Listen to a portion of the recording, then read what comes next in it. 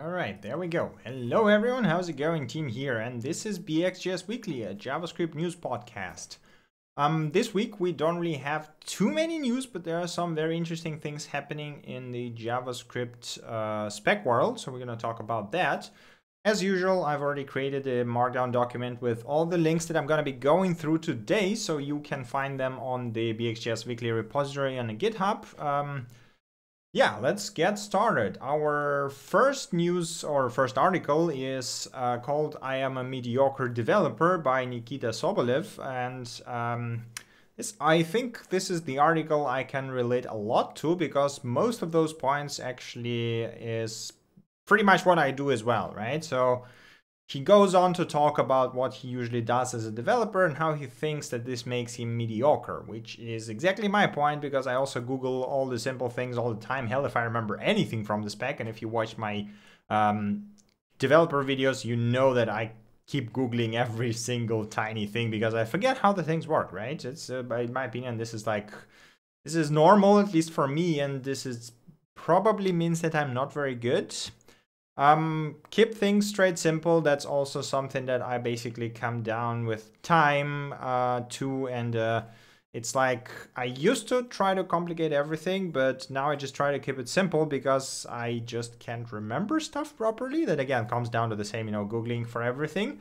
So I try to keep it as stupid as simple as I can, which again, I think it doesn't really mean that I'm that good. I do not trust myself, not by any means. I try to write tests and whatever where, I mean, yeah, hi Matrix, it's all of us. Well, I guess, I mean, I think, or I at least I want to hope that there are people who are so good they don't need any of that. And yeah, but like if you are striving to be a better developer, then the things that he lists here are a good reminder of what you should be doing, even though, it kind of sounds like I'm a mediocre, but to tell you the truth, the things that he actually describes are kind of a feats of a good developer. And mostly because, like tests, CI, CD, making sure it only works not only on your computer, but, basically, yeah, trying to track everything after the app is already deployed.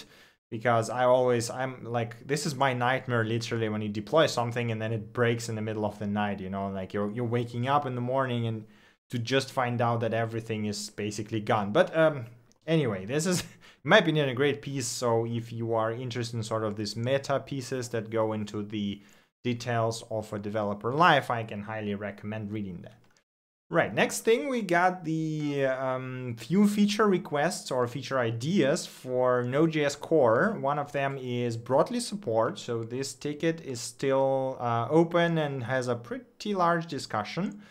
And if you don't know, Brotli is a compression algorithms made by Google, I think. I believe it was Google who made them. Yes, so it's a compression format made by Google, and it's pretty good. Like it's way better than gzip, for example, and shows a higher number. I think it's more expensive when you pack stuff, but unpacking is cheaper, basically, because it was made for web. So this is kind of why it built that way. If I remember things correctly. Again, I might be wrong here, but don't take my word for it. But yeah, it would be cool to see it in the core because I believe Node already has like gzip inside. So it's, like adding that would... not, yeah, you have zlib, I believe, and then adding Brotli or whatever comes next, as they suggest here, sounds like a reasonable idea. There's still a discussion obviously going on. This is not a decision that will gonna come easily, but yeah. And there's already like, yeah, stuff like pointing out that V8 does not really have Brotli, but Chromium does. So including it in Node would mean porting it to the either V8 itself, which doesn't really make a lot of sense. Probably Node Core, like the Node std-lib, would make more sense. And obviously there are third-party libraries that already do that. So we're going to see where that ends up. But anyway, having more compression algorithms in the core means we have to drag in less libraries, and means faster and nicer working apps, right? So the second discussion is on adding fetch to Node Core. The ticket is now closed because the discussion grew a bit out of hand, and GitHub issues are not exactly the best place to discuss things because this is not an issue, right? There's a feature request and there's actually a whole large underlying discussion in here. on whether it was implementing or how it should be implemented, what kind of primitive should it give, because Node, like the fetch API, are very limited, right? In comparison to what you get from the Node.js HTTP module, there's like a lot of things missing, and there was pretty big discussion on basically how to tackle that. And in the end, it ended up with the ticket closed, and there's probably more discussion going on. But I can say that I completely support adding fetch into core, because right now using HTTP for like HTTP library within Node for doing requests is a bit of a pain in the ass. And having something that is simpler would be very welcome. It might not be the fetch directly, but I mean, you know, the API of a fetch is quite straightforward, so why the hell not? I'm usually using Node fetch, as you might have seen from my videos, but you know, not needing to drag in another library would be, again, welcome. Right, next thing we have here is a small Twitter thread. It is not exactly JavaScript, it's more like a front-end one. So there's a collection of CSS snippets which people use again and again. And it has to be a vanilla CSS and has to fit in one tweet. So the thread is actually very large. There's not even all of it loaded. But there are some very interesting things that you can pick up here. So I'm not a CSS guy, so I typically Google for any CSS changes that I need to do. But I was able to find a couple of very interesting things here that I picked up, including there's like some even animation stuff and accessibility tips and people discussing things that you should not do and should do and all that kind of stuff, which is pretty interesting to read. So basically, if you're interested in CSS and if you're interested in those kind of tiny snippets, I think it's always interesting to see them. There's even some email client isolation snippets, which is insane. It's like targeting all Yahoo, Gmail. They have all of them have this specific CSS styles, which is, in my opinion, insane. Like just imagining making CSS for emails would probably drive me nuts. But anyway, if that's your thing, have a look. There's quite a lot of very interesting things in here. Right, next article called Making Music from Data. It is a Node.js based music generator that takes in your data and produces a MIDI file. So there basically, yeah, there's some music theory in here as well. So if you are not familiar with that, it might be some, I mean, I guess you would have to read a bit in Wikipedia on how that works. But the idea is that, yeah, you take the data, then you generate the MIDI output, right, and save it to a MIDI file, and then you can play it and see what the hell's going on with your data in terms of sound. Interesting, I mean, it's just an interesting example, I guess, a small project that shows how to use a bunch of different modules and how to produce music or specifically MIDI files using the Node.js. I guess it will be also interesting to see how you could play it maybe from browser, so use it together with, say, React frontend or whatever to produce or to play directly in the browser. I believe you can play MIDIs using the Web Media API, or was it what was it? Was Web Audio API, I think. But yeah, so it could be an interesting project if you are into that. Right, continuing. There is a continuation of the short thing that I showed last time. So there was this, I think it was a code sandbox or something, where I believe it was WesBoss, the same thing that links here to the tutorial, or maybe wasn't. Hell if I remember. So last time in the news, we had the code snippet that showed off how to build a essentially voice assistant in a tiny, goddamn, I'm terrible with English there. Okay, so last time there was a code snippet that showed how to very easily build a voice assistant in browser, right? So this article goes into a bit more in depth and actually shows off a full-fledged demo and how properly do that with Create React app, not React exactly, but you know, more or less the same, and goes into details in adding skills. This is what you get from Alexa. If you never used Alexa, the idea of skill is that it's an extensible module that basically allows you to say something. So the author here goes to explain how he did it and what you know, how do you trigger it, how do you resolve it, how do you do actions, and so on and so forth. Pretty interesting write-up. Again, pretty straightforward. So the speech recognition API are quite easy to use. They are not, unfortunately, available in all browsers yet. I'm not sure even if they are standardized, but they probably should be. Anyway, that works in Chrome and Safari, I believe. You can go ahead and try it out for yourself and maybe build your own voice assistant. It's always fun to try and play around with tech like this. Right, the next article we have is more of a release announcement, I guess, rather than the article itself. It's called an IDE for React.js, and Arno here builds a specific IDE for React, right? So because it gives you like additional React tooling, like this component here, component side pane that basically shows you a bit more information about your component. There's a demo here. So if you are writing React.js, you might have a look at that, because there's some additional features like smart local autocomplete and components preview, which is probably the most interesting in my opinion.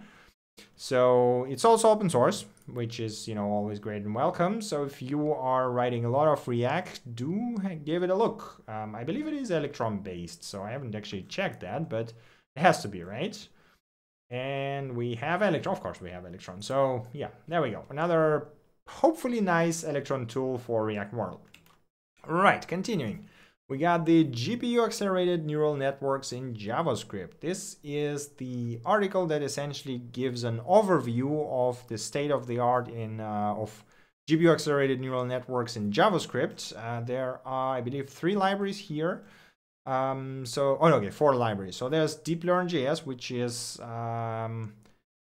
it's actually Project Star. Okay, it's actually not that old. I for some reason thought it was like one of the oldest ones. I don't remember that the Brain.js was like super old, but it's no longer maintained, I believe. I don't know if it's actually, wait a second. Let me just check. I'm curious now because last time I checked it, I don't think it was active, but there is a day ago, so it's actually quite active. Okay, taking my words back, I guess it's active and I just didn't know about it. So Brain.js is, the oldest one. GPU.js is basically, it's actually not a neural network. Just put it this way, it's just a thing to run GPU accelerated functions, basically essentially matrix multiplication. So it's just an abstraction to run some matrix multiplication functions on the GPU. So I'm not sure why is it included here exactly, but I guess it kind of relates to the neural networks, right? There's also Propel, which was introduced recently. We already talked about it, I believe, on one of the podcasts. And there's a DeepLearn.js, which is a bit older, but also has already quite some pretty cool demos, actually. So I believe it uses WebAssembly, if I remember correctly. You can pre-build your models in Python and then throw them into the browser and use DeepLearn.js to actually basically use them for the user. Hey Shivan, nice to see you as well. Welcome to the stream. Okay, so there's also a few examples here. You can see basically how the DeepLearn.js works, how Propel works, how GPU.js works. Once again, it's kind of like, it's matrix multiplication library, so I'm not sure why they compare it to the complete like neural network libraries, but hey, so it's quite interesting to read anyway. Right, next thing is the OffscreenCanvas, which is happening in Chrome. It is right now behind the flag. And what that means is that you can actually take canvas and render it in a service worker, which means that you can do a lot of really cool things like rendering complex graphics in the background. I imagine that will be extremely useful for games, for example, to sort of like, I'm not even sure. Parallaxing works good enough with a simple canvas, but I imagine people who work in those areas know exactly what this will bring as benefits. I, for example, came up with the stupidest idea ever. So remember last time I showed this CSS custom painters API, which allowed you to do like custom canvas-based paintings and use them in CSS. And what I think is that you can use the canvas in service worker and offload the rendering to the service worker. At least I imagine you could do that. I'm not convinced. I'm not 100% sure. It needs to be tried. But if you could do that, that means you would have a separate thread that would render your fancy CSS styling, which is kind of awesome. And yeah, obviously there's like a Chrome status page, and you can follow the status here. And there's a new app version here. So yeah, this spec seems to be what we G. Okay, so yeah, basically it's just interesting, and I'm really curious when it will go live basically without a flag. It also seems like it's not implemented in Safari yet at all, and Edge as well. So we're gonna see how it develops. Anyway, it's pretty cool that you can actually use rendering and use canvas in service workers. So the next thing is the sort of additional article on Cloudflare workers. So I talked last time in the last podcast that there are now you can run workers on Cloudflare with extremely cheap pricing.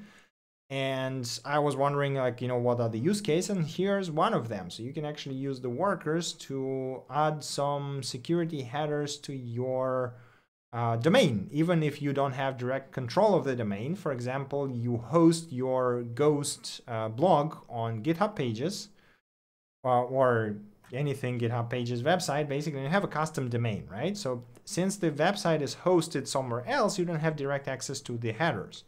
But if you plug in your own worker, you can actually modify the headers. And here's even an example of how to basically do that.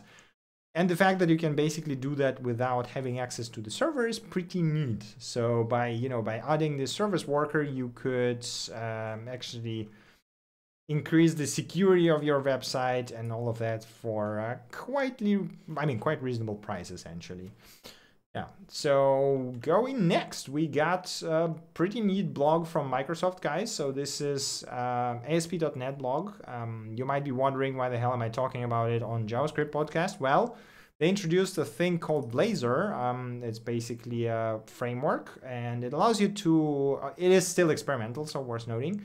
It allows you to use .NET, C# specifically, and Razor, which I don't know what it is, in browser using WebAssembly. So essentially what you can do is you can take your .NET project, use C# library or whatever, and compile it to run in the browser, which will use WebAssembly as a target for all your logic, and then it will have some additional HTML, which basically will render your stuff, right?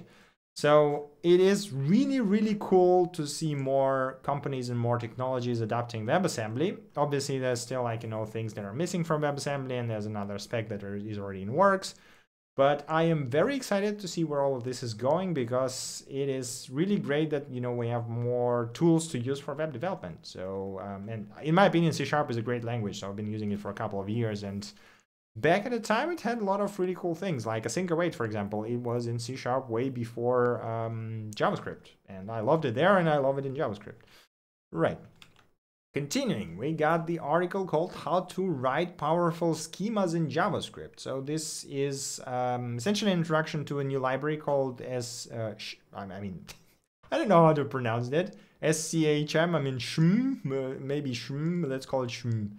So it's gonna be Shm library. Okay, so it's a library for creating schemas in JavaScript and Node.js. I believe it works both in the browser and in the server. Obviously, it is not the only library, and schema validation is a pretty common topic, especially in enterprise software or wherever you're writing something that relies heavily on data validation, right? There's libraries like Joy and stuff. But this is yet another one, which actually seems to have pretty nice API. So you define the schema, and then you can parse an object. This will basically also apply transformations if you have them, validate the values, and so on and so forth. And if there are errors, it will basically throw them and explain in pretty nice way, because I know that my gripe with schema validators at the time was that some of them didn't produce errors that were clear enough. It always was like, hey, schema failed for whatever reason, and you just sit and look there and okay, what's wrong? And you have to figure it out yourself. In this case, the shm thing actually tells you what exactly is wrong, and it seems to be doing it in a pretty explicit way, which is great in my opinion. So also support for composable schemas, extendable schemas, and so on and so forth. And there's also comparison with AGV and Joy and everything. So it's, if you require validating schemas and working with schemas, do have a look at this one. It looks pretty nice. So again, I haven't used it yet myself because I didn't really have any projects that require schema validation in the last years. But yeah, definitely something I will keep in mind because it looks quite nice. Continuing, we got sort of a ranty thread on GitHub about licensing. So if you publish or planning to publish open source projects, there is a very interesting comment from an ex and non-practicing lawyer who is now basically doing development, and there is a very long and extensive comment talking about the licensing issues and how you should think about licenses and how you should approach all of that stuff. And I would actually recommend reading the whole thread here, because there's some very interesting discussion going on about like what kind of licenses you put into your libraries, and so on and so forth. So it's always, it's a very sensitive topic, let's put it this way, because you don't want to be essentially, I'll just gonna stop here. Let's not go into details. I can talk about it for too much. Basically, just read it. It's very interesting. All right, continuing. We got the smaller Lodash bundles with Webpack and Babel. So this is it goes over to explain how you can use the Lodash ES6 imports, which, if you didn't know, it has. So basically, you can import function from specific function files instead of importing it as a ES6 import. And then there is the Babel plugin Lodash that allows you to, okay, there's a bunch of plugins. There's Babel plugin Lodash, Lodash Webpack Loader, and so on and so forth, that basically will convert this into this and then optimize the loading and decrease your library size from, because you don't include the whole Lodash. I mean, it's like 68 kilobytes. It's quite big, but not too big. But you can make it smaller because you can import just the functions you need and decrease the size to a few kilobytes. And the whole thing is that basically you can do it automatically by just adding a couple of plugins to Webpack and to Babel. So if you didn't know that, go read this article. It gives a pretty good explanation of how to do that, and the whole reasoning and nice diagrams showing how you can decrease the size of your bundle, resulting in 590 bytes, which is actually quite surprising. Okay, continuing. This is an article called Elegant Patterns in Modern JavaScript RORO. This is the stupidest name I've ever heard for a pattern, but I will go with it because I do like that pattern as well, and you've probably seen me using it a lot. So this RORO thing translates to receive object, return object. And the idea is that instead of giving your function inputs as parameters, like arguments, right, you actually give it as an object. The reasoning is that if you have some parameters that are Boolean, this is a very common anti-pattern, right? Because when you see a function called like this, you want to know what that means. And it's really hard to reason about that, right? So unless you have some sort of IntelliSense or code intelligence that will tell you what the hell is those parameters, you'll be just sitting there and be like, what is this? What does this true mean, right? But if you pass it as an object, which means you have to invoke it like this, you will know exactly what this true means in this case. So whenever I have more than one argument, I think I now, in like 99% of cases, do the object passing, because destruction just makes it so much nicer. And the same goes for returning. So I don't know if there's a return example in this article. There probably should be, because return values, there you go. So the idea is that obviously you can return an object with fields, with properties, right? And you can destruct those properties and get whatever you need from that. So that's a very, like, I don't know if the whole pattern deserves a whole like large article unless you're not familiar with destruction and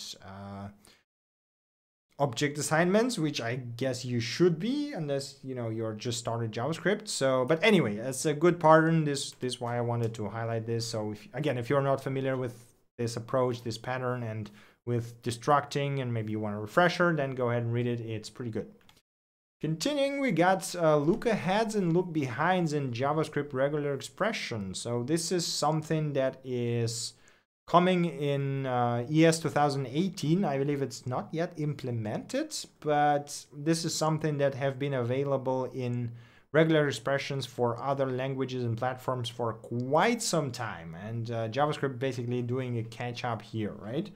So the idea is that you can actually look ahead and predict, you know, what's going to be there. Do they have any better? Yeah, there you go. So this regex will only match mux that has the Mustermann after it, right? And no, wait, this is a capture group, the typical look ahead. Yeah, okay.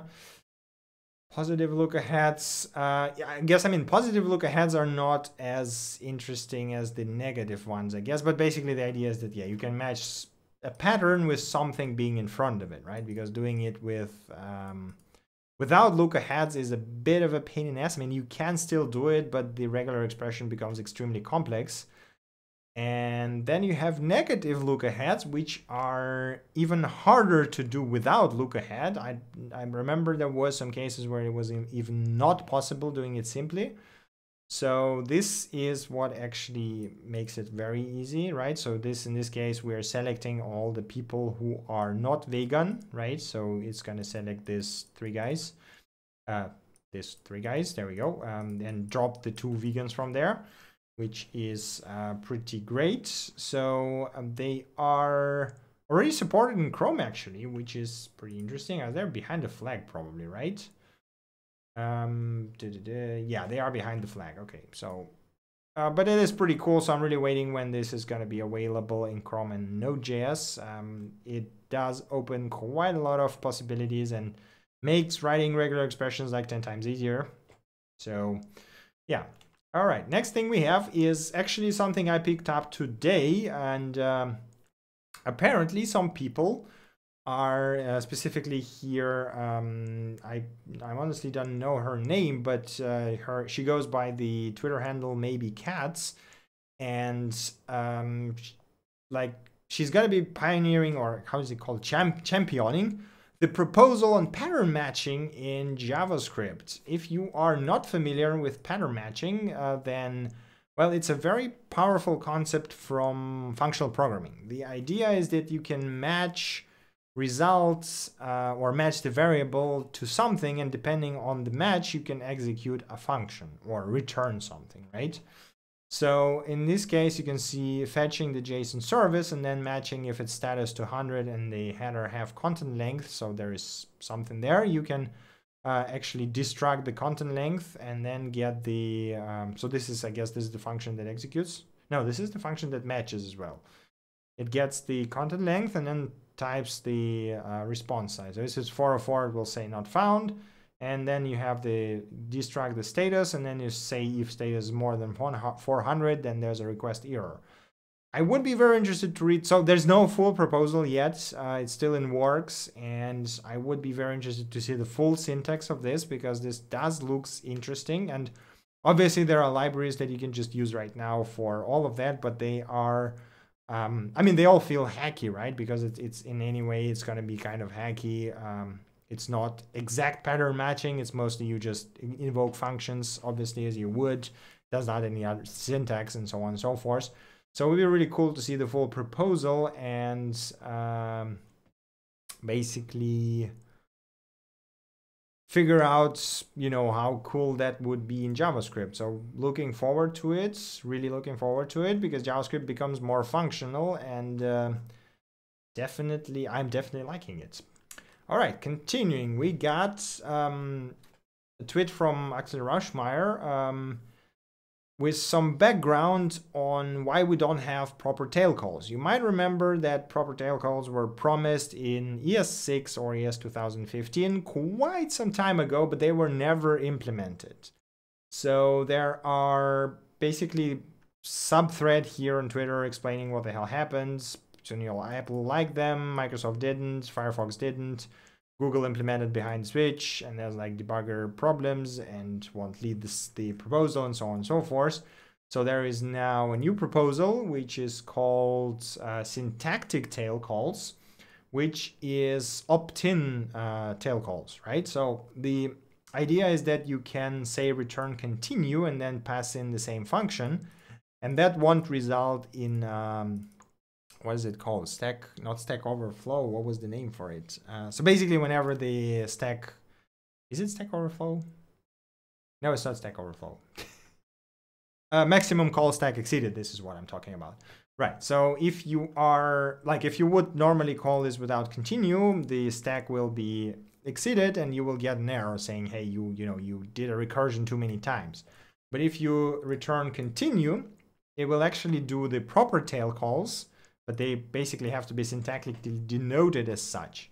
So this is, I believe, the current proposal that is being worked on, which I guess is a nice alternative to the real tail calls. And, since there are issues with them and we cannot break the web, why not? Let's just add another keyword for, I mean, it's not even another keyword. It's an existing keyword, right? It's just from the loops, and it kind of makes sense here.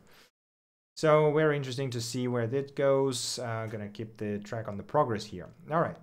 So I think that's it for the news. We're coming to the releases section here. The first one being D3.js 5.0, released March 22nd. There are, obviously, since the major, there are some breaking changes.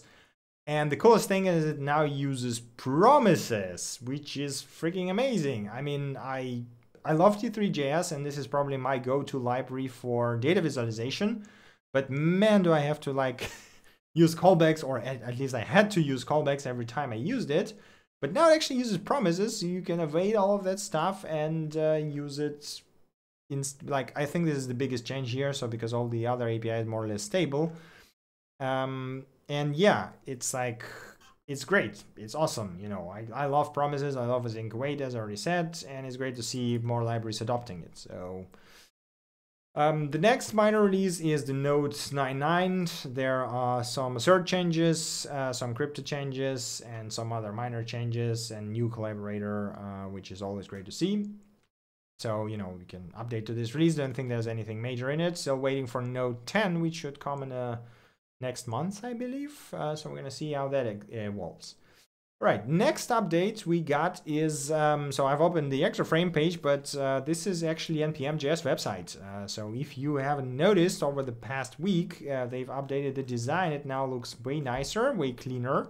And you now have those nice bar chart, it's not a bar chart, it's nice charts that show the download over time, which is pretty great. So that's always nice. You got dependencies, dependents, versions. Can properly see versions, all versions in here. I don't even remember if it was possible in the old websites, including the deprecated versions and everything. So it's pretty cool. All right. Next update is not exactly JavaScript related, but I think I just wanted to highlight it because it's such an incredible tool. So if you didn't know, there is a graphic design or a drawing tool called Krita. It is something like Photoshop for artists, right? Not Photoshop in terms of photo editing, but Photoshop in terms of drawing. And it is completely open source. So they released the version 4.0, and you can just go ahead, download it. You can look at the source code if you want. It has some amazing tools, and if you are looking for a tool to just quickly edit some things, this works incredibly well. So this is whenever I don't need Photoshop installed, or whenever I have additional machines where I need to install something that is not Photoshop because you have to buy more licenses. I have a subscription which provides 3, I think, computers at max. But when I need to edit something quickly and lightly, this is probably my go-to tool. So if I added pixel grid, it seems nice. Okay. So yeah, basically, if you're looking for drawing tools, this one is definitely recommended. And it, again, open source. Hey, it's great. Right, we're coming to the libraries section. So first library of today is called Nodarize. I guess it's more of a command line tool than a library. It's essentially scaffolding tool for creating a Node apps. And it only works with Node 8 and later, but I guess that's fine because, Node 8 is LTS currently, and we're got a Node 10 coming very soon, which is going to be LTS as well. So if you're still on the older versions, it's about time to move forward. But yeah, basically it scaffolds the app for you. It adds some nice scripts here, sets up prettier Jest, Babel, Flow, whatever you can imagine. So if you are into that, if you are in need of scaffolding the apps frequently, then this might be for you to have a look. It looks quite nicely done. I personally don't really write that many or don't create that many apps from scratch daily, so I'm not really in the need of a scaffolder, so I prefer to do it manually because then I have more control over it. But you know, again, if that fits your use case, do have a look. Okay, next thing we have is a React testing library by CanCDots. It's essentially a wrapper around a bunch of React testing libraries that encourages good practices, just as it basically says. And yeah, it looks pretty great. So I've tried to play around with it, and essentially it just simplifies the setup and gives you a bunch of nice helpers. So simulate is just a shortcut for React DOM test utils. There are get by label text, get by placeholder text, get by text. Those are the simple API that basically allow you to get the DOM elements by the text inside them. That can be quite helpful. And normally in React, you would have to do it yourself, you know, manually, which is annoying. But here you can just use the bunch of helpers. So essentially, it's a very lightweight, very nice test helper utils. So pretty great. All right, continuing, we got librmath.js. It is a pure JavaScript implementation of a statistical R library called librmath. They also call it core library. I think it's like one of the core libraries in R. I think this is interesting if you are working with the math in JavaScript. I don't know why you would do that, but I guess if you are, that would be the library to have a look at, because they do have a bunch of very advanced things here that they do. So there's like a bunch of distributions and random number generators, pseudo random number generators, so on and so forth. So basically, if you ever need complex math library, then this seems to be like one of the good ones to look at. The documentation is also incredibly large. Yeah, so there's this. Continuing, we got the Cosmos. It is a design system from the Auth0 guys. It looks very nice. So essentially, it provides you with all the primitives that you might need for designing a nice-looking websites. I guess it goes along with the design principles. Yes, you can inject your own libraries to the stream if they are new. I'm always, as I said, I always welcome all the new links to articles, libraries, releases, whatever you can find that is you think good, or whatever you publish yourself. I will be happy to cover that as well, because I mean, come on, we always need more better libraries and more fun libraries, right?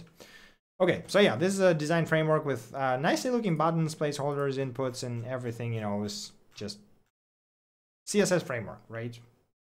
A bit more than that actually, but if you are looking to build a website that looks nice, then this is a pretty good thing. And yeah, so you can check it out. There's also a Hello World example here with the Webpack.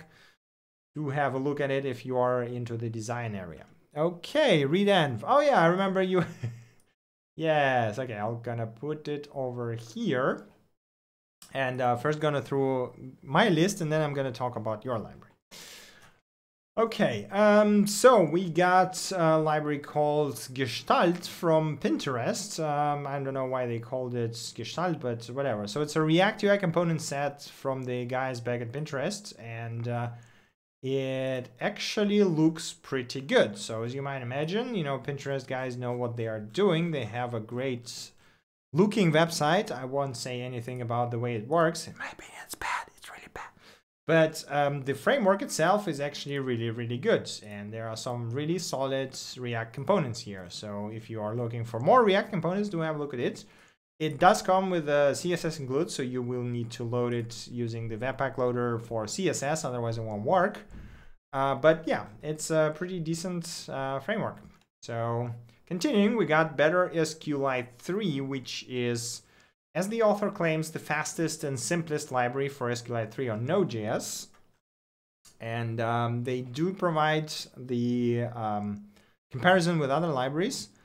And it seems like the Better SQLite is indeed faster. I'm not sure how they achieve this speed. There's no explanation of that, but it does seem to be quite good. So basically, if you are looking for embeddable database or SQLite 3 specifically, maybe, then do give a look to this library. It seems to be pretty great.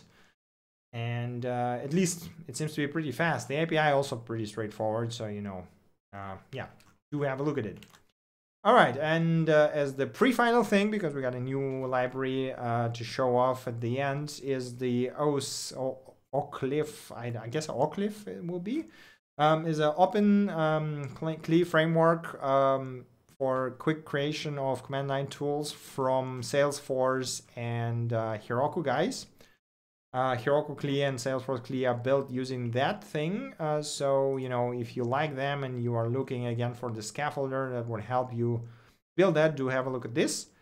It does scaffold everything in TypeScript. So if you are not into TypeScript, you might not want this. But then again, you know, if that's your cup of tea, do have a look. Again, supports Node 8 Plus, which again makes sense since 6 will each reach end of life at April. Wait, 2019? I thought it was 18. I'm a bit confused right now. Okay, maybe it is. Wait a sec. I have to Google that. Wait a second.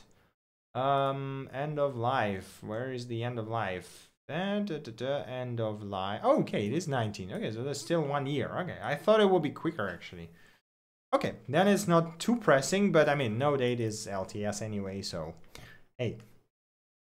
All right, library provided by Mechmatrix called readenv. It is basically parser for environmental variables that converts them into nice and easily readable JSON objects, so you don't have to do it yourself. So you can even have complex objects and arrays and everything in your environment, and then you just get the nice object with all of that properly parsed. So if you are looking for something like this, if you are looking to providing complex configuration using environment variables, do have a look at this library. It's pretty good. And I remember, if I remember correctly, it's actually used by, wait a second, there should be dependents by some big company. Dependency graph, dependents. I think it was like Sentry, yes. So as you can see, Sentry guys are using it here, so it should be good enough for you as well. Right, that's basically it for libraries. Now we got the stupid, silly question, not question, section. First silly thing is the XKCD 404 page. I think this is this is the 404 page, which I will add to my own website because this is just brilliant. So if you really want to make people mad, add the 404 page that says this content is not available in your country. I think this is like, especially, you know, for a person living in Germany, because up until I think a year ago, they had this association GEMA, which manages the music rights, and half of the videos on YouTube were not playable because of it. And you always saw this, hey, this, you know, this video is not available in your country because GEMA, and you're like, oh, damn you. So yeah, still feel that. I guess if you're living in America or something, that is not so relevant for you, but anywhere outside America, it is quite a pain in the ass. And the last thing I have is the commit strip comic called New ES6. It's a silly one. It is also very funny. So there's like a discussion, a lot of people saying, like arguing which browser is New ES6. Is it Chrome? Is it Safari? But anyone who used ES6 knows nothing and nobody will ever traumatize you as much as the fucking ES6 did. That is absolutely true. If you ever worked with Internet Explorer 6, it was terrible. Nothing ever comes even close to it. All right, that's basically all I have for today. Wait, let me just quickly open BxJS Weekly just to have something as a plug here. As usual, as I said, I publish all of those articles up here. You know what we're gonna do? We are gonna put that here, and I'm gonna edit this markdown, and I'm gonna add this library into the libs. All right, read. All right, so if you guys have any other things you want to discuss, some maybe news I did not notice, or you are watching this on YouTube and you have cool news for god damn it. If you have cool news for the next week, do send them over my way on Twitter, on GitHub, open an issue here, whatever, directly on Twitch, directly on YouTube in comments. I'm always happy to see more new cool projects, cool links, cool articles. There's always really cool to read. And I'm saying word cool way too many times. I should probably not do that. Right, so yes, doesn't seem like there are any more things you guys want to discuss, so I guess we can wrap it up here. It's been this week is not as fruitful on news and libraries and releases, but still had some pretty cool things going on, at least with the Node and JavaScript TC39 stuff happening. Always exciting to see the language develop. So as I mentioned, the next week I'm going to be traveling. I am not sure what's going to be happening with the stream on Wednesday. Basically on Wednesday it won't happen for sure because I will be traveling to Berlin. And we're going to see how I'm going to be, basically, I still don't know what I'm going to be doing in Entrepreneur First there on Thursday, Friday. We have the kickoff event and then some other event happening. So I have no idea what's going on, basically. I am going to be back on Saturday and we are going to have BxJS Weekly happening Saturday, 8 p.m. as today, basically. And I'm hoping to have that every week. I will have Entrepreneur First streams as well because a lot of you guys asked about it. And I will also try to squeeze in the programming streams, although I'm not entirely sure we'll have time for that. But we're going to see how that's going to go, basically. Right, doesn't seem like there are any more libraries or anything to discuss, so I guess we can just stop it here. Thank you for watching, thank you for staying with me, and I see you next time. Bye.